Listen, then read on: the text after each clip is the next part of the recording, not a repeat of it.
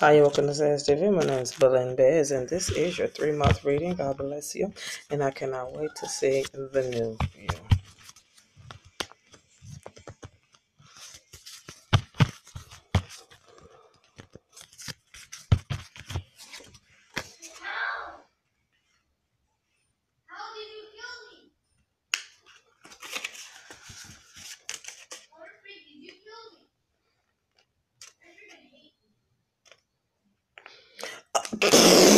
I forgot I was here. I started thinking.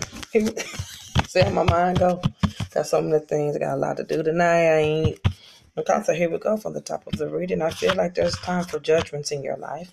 And with those judgments comes judgments about relationships. I do see where income is going to be picking up for you. It says less than 3 weeks if you're looking for something to go into.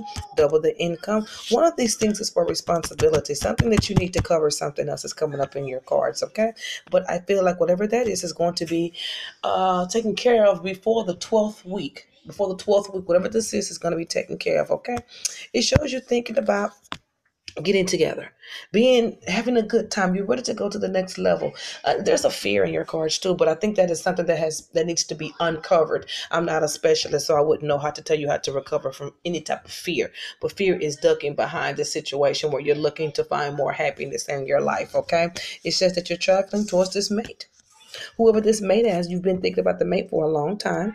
I do see that you are ready for the next level with this mate, but I don't see this mate moving. He's too much. This individual is too much for you. You need to leave him alone by the end of October. I'm sorry to tell you that. I do see the fear. I see where the fear is coming up because it's like you don't want something to end. But I do see ultimate happiness, but I see it in another area of your life because it's saying happiness, it's shooting happiness out, but the fan is blowing the opposite way. So by the end of the month, the relationship will be over. I don't think that it's going to be over the way you want it to be over. I think it has been leaking out.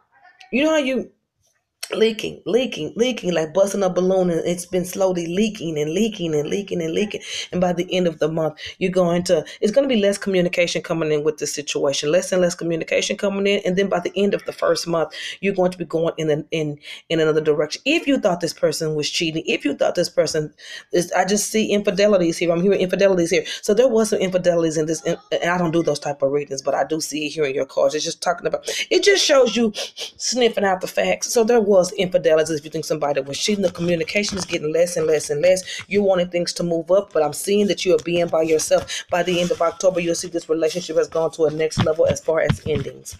Okay, that's what's coming up for that.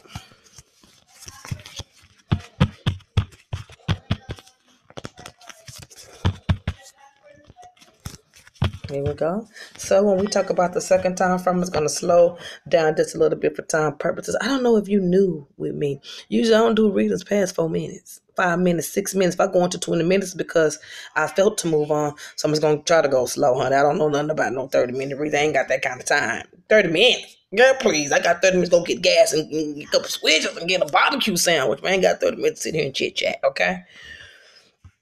So you're thinking about maybe reaching out to this individual. This individual is going to be bagging back from you. Don't reach out to them. Don't reach out to them. Whatever's going to happen between you and this individual, let it happen. Let it happen. Because I do see what this person is having some type of anguish going on, some type of mental anguish. Now, this is a commitment phobe. This is someone that doesn't want to commit, first of all. This is a commitment phobe. And not only is it, I'm running out of time. And no, my battery low. And not only is this a commitment phobe, this is someone that's having financial issues too. They're having some type of financial issues and they're trying to clean some things up. But continue with that ending. Continue with that ending. Don't rub the cat on his back, man. Don't call and say, it's going to be a cat. There's more than 10 fish in the sea that's ready to swim your way if you just go out in the water. You understand? So that's how that works. Move on for a little while. Move on for a little while. I don't think this person can give you what you need for the next 2 months, or this is some type of loneliness in a situation that ended in that way. Also, I do see changes and I see new beginnings. You are end it. End it. There it goes again. End it. Don't try to regroup it. End it. Don't try to regroup it in November. End it.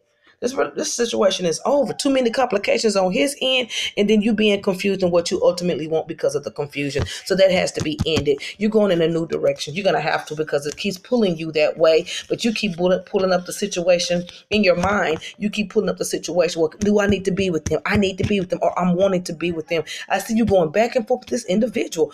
It's over, mama. It's definitely over. I don't see any kind of. I don't see anything bringing you out. I don't see anything dragging you out of this situation because you keep doing this. I only want what I want. I only want what I want. And that's not what's going on. This relationship is been over. By the end of October, you're going to really see it. And then the next month, you're going to go into it like it's going to start again. I see back and forth and forth and back. I do not see commitment. This is a commitment, folks. He's not ready for a relationship or moving in a relationship, okay? There's a phobia here, and I don't see him saying yes to a commitment. I do see him saying yes to fixing these issues he has. There's something with finances going on with this individual, and they are fixing it, but they're not moving on a relationship with anyone.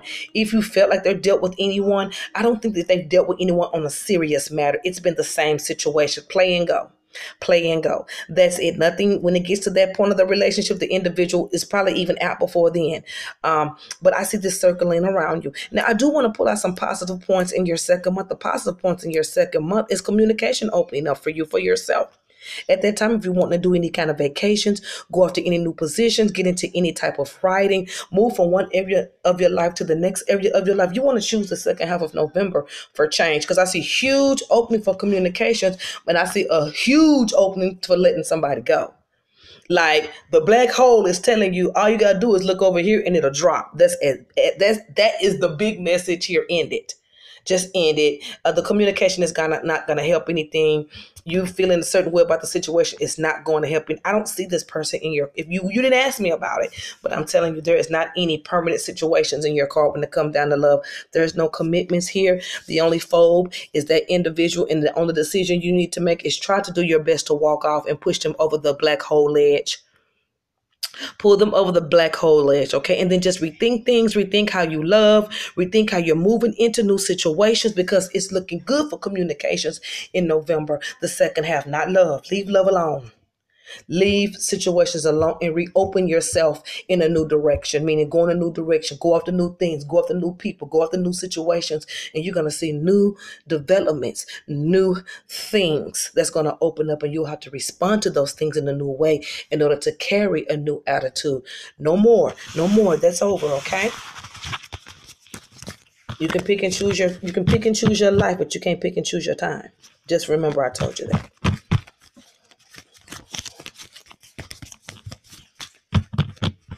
And your timing is in November to cut the ropes. And this is your last month, and I want to say thank you again. If you would like to get a reading, be proctor2011@gmail.com. Now, here we go. Now, this is what I like to see. 2 months of gripping and grabbing and pipping and papping.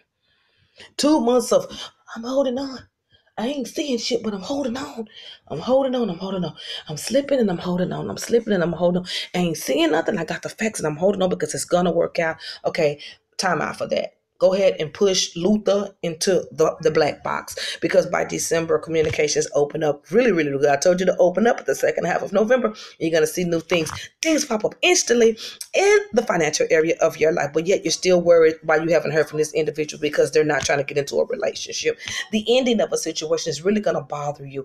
I feel like you're a very soulful woman. You're a very passionate woman, and you're realistic about your feelings. That's one of the reasons why you can't let go, because you're passionate.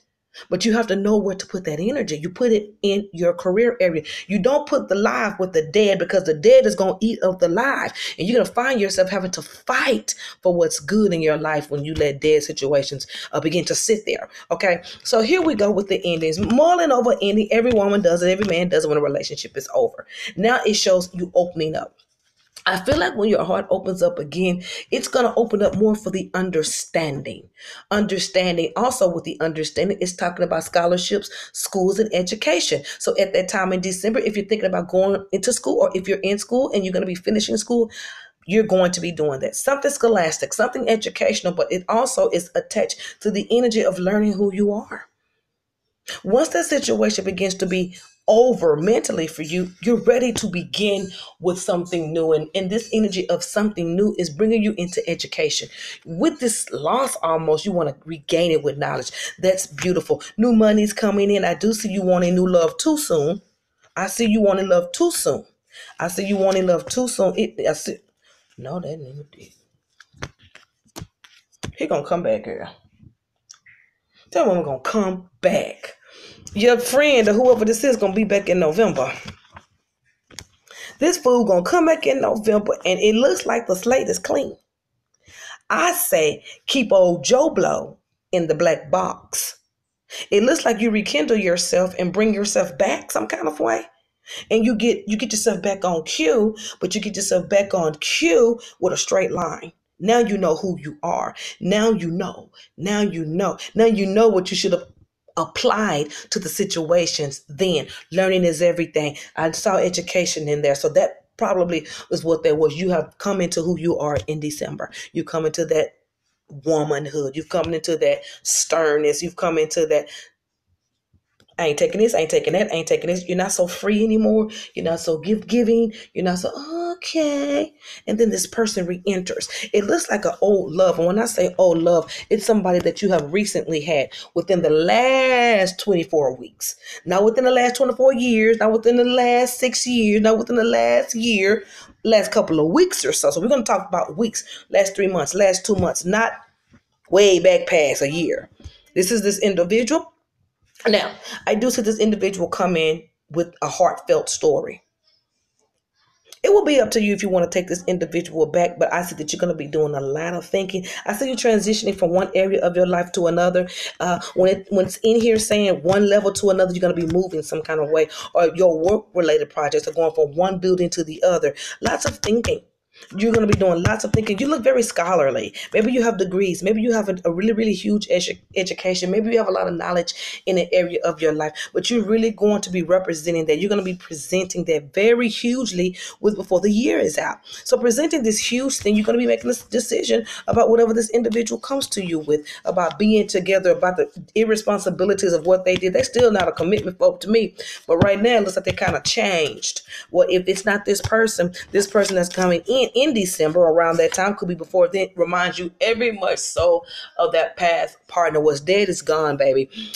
Wanting to love in a new way. You're going to be learning yourself. You're going to be finding out who you are within this next 3 months or so. And that is a beautiful thing, because now you know how to execute your feelings and when to wear your heart on the sleeve, when not to wear your heart on the sleeve, how to recognize a certain partner that's not for you, when to recognize how to, what kind of money to make, when the kind of money to make. Do I want to make this kind of money? Those decisions are going to come second and first nature for you before the year is out. And that's beautiful for you.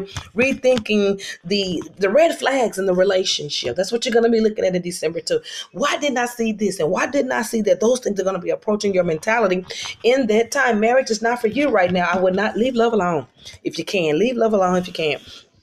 At the same time, you're going to be pondering over this loss, but you're going to be wanting to communicate with this person about the loss. Leave Joe Blow in the death spot. Leave Joe Blow in the death spot, because you're going to be coming up with some new realizations, and then the cup is going to turn in your favor, and then they'll get to see, or this is going to be a new partner where you're going to be executing these new things that you learn within the next 2 months. Also, spiritualism, worrying at night, money and negotiations, new positions coming in. You're still at that time at the beginning of December, still kind of flaky. You're still kind of timid. You still don't know what you want. You're still kind of worried about what can you obtain. You're limiting yourself. You're limiting your blessings by thinking in a box. You can't be putting no small things on God, because that ain't who he is. You put great things. You go big. You think big. You think large. And you want things in your life. You think you go big. Don't go small.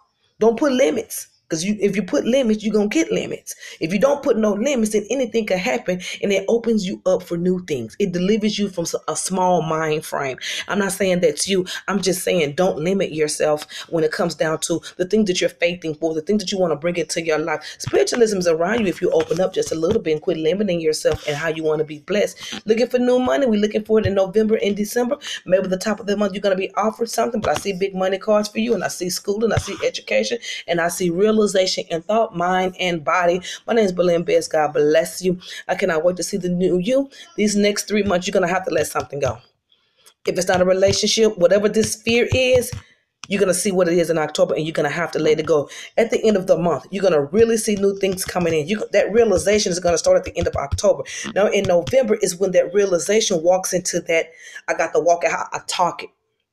What I'm seeing, I got to get out and do. And you're going to see yourself slowly but surely going into that. And then you're going to start getting educated about who you are through that innocent time. I see a person that doesn't want to be in a relationship, but then at the end of December, I see someone popping in wanting to be in a relationship. So that could either, it looks like him to me, because this is like a whole new person. It seems like somebody has been renewed or something. But if not, that's somebody new coming in that's going to remind you so much of that individual. But you're going to be rethinking things. You will be bringing in some positive things, but you have to do those with self-effort. Anything that's going to be positive that's going to be going on, or anything that you want to happen into your life, you're going to have to get out and go get it in November and December. Because remember, you're in this education process. You're in, what am I willing to do? What can I do? What are my limits? Where do I put my faith? Am I limiting myself? Yes, you are. Get out and walk in like you're talking, and you're going to see them blessings come in bigger and bigger and bigger and bigger and bigger.